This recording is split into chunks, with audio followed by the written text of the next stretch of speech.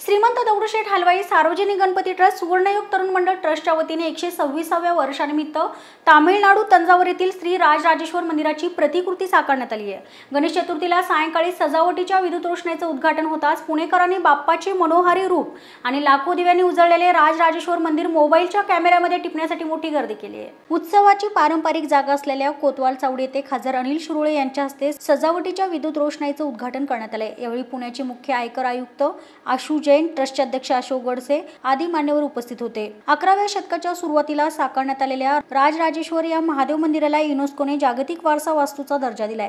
त्यामुळे यंदाच्या गणेश उत्सवास ट्रस्टतर्फे साकारण्यात आलेली ही प्रतिकृती भाविकांकरता विशेष आकर्षण ठरणार आहे।